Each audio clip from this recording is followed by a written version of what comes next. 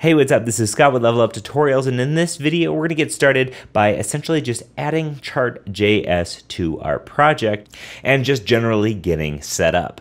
So let's get going on that now.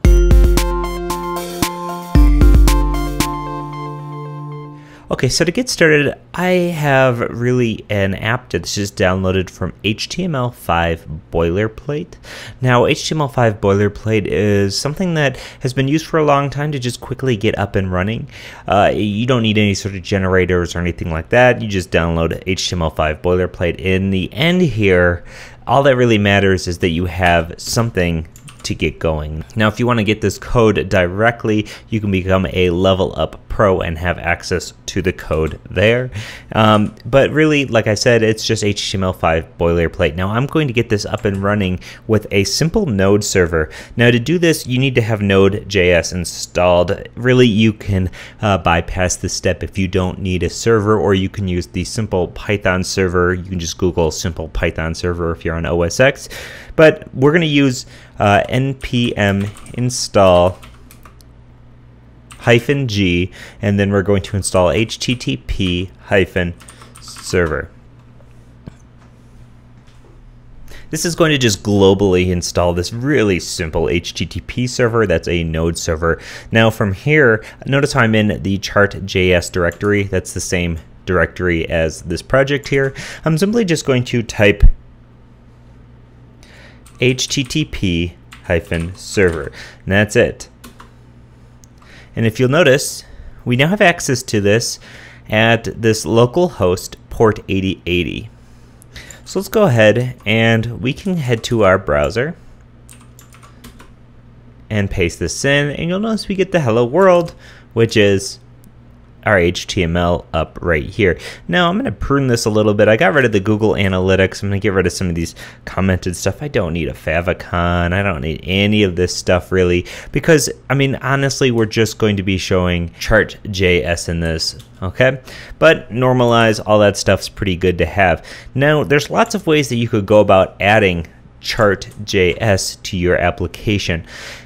If you click Getting Started, it's going to take you to the GitHub page where you can see how you can install it with Bower or with Node. Now, because I just want to get going as simple as possible, you can use NPM or Bower or any of these other methods. I'm just going to grab the CDN version. You'll notice if you click on this link, it's a hosted version of this file. You can copy this path and directly just paste it in here as the script that you're loading. So in our footer here, we can just come down here. So at the bottom of our body, we can just come down here and add a script, and we can add a source, and that source is just going to simply be equal to the path. So nothing fancy here. And since this is HTML5, we don't need to do type JavaScript or anything like that. Okay. But as you can see, I'm loading this Cloudflare. I'm loading this Chart.js directly from this.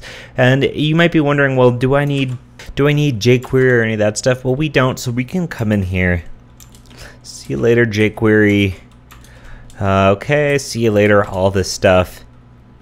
And we can leave this main.js file that's inside of our JS folder right here. Because it's just a blank JavaScript file, and that way we can write our code directly in there. But as you can see here, we're now loading what is this CDN file, and we just have a standard JavaScript file. Really, all that matters is that you load this and you have some place to write JavaScript that is going to be recognized by this HTML document.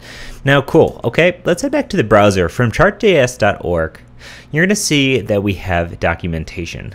Before we check out documentation, you can see that we have some cool stuff in Chart.js. We have mixed chart types where you can have bar charts on top of whatever line charts this are, and we have things like different chart axes where you can move the axes to be, you know, inverse or something like that, and you can animate everything. Now, what's awesome about this is that this is HTML. This is responsive. It's using Canvas. There are 8 different chart types, and it's totally open source. So I can't imagine a reason why you wouldn't want to use this project over some other charting solutions. Now, there are things like D3, and D3 is an amazing package and ecosystem. However, D3 is going to be overkill if you need a simple chart like one of these. And these charts aren't even that simple, to be honest. But if you need a chart, you know, learning D3 is great, but if you need advanced visualizations, then D3 is probably going to be more up your alley. But if you're just doing beautiful charts, check out Chart.js. It's awesome. Okay, so let's head to documentation here. And as you can see, we have some pretty sweet docs.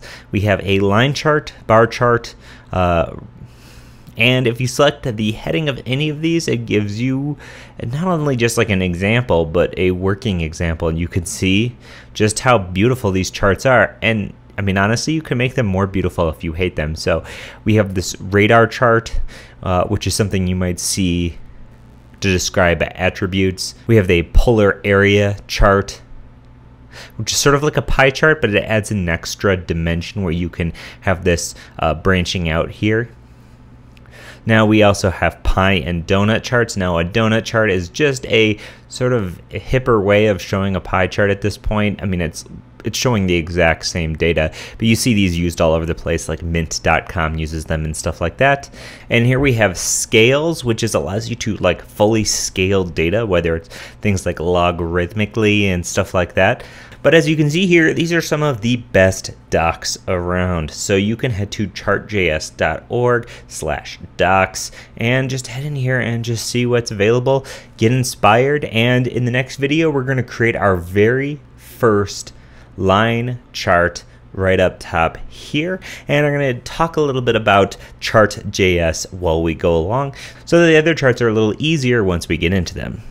Cool, so this is chart.js. I hope you're excited. We're going to be building some really cool stuff.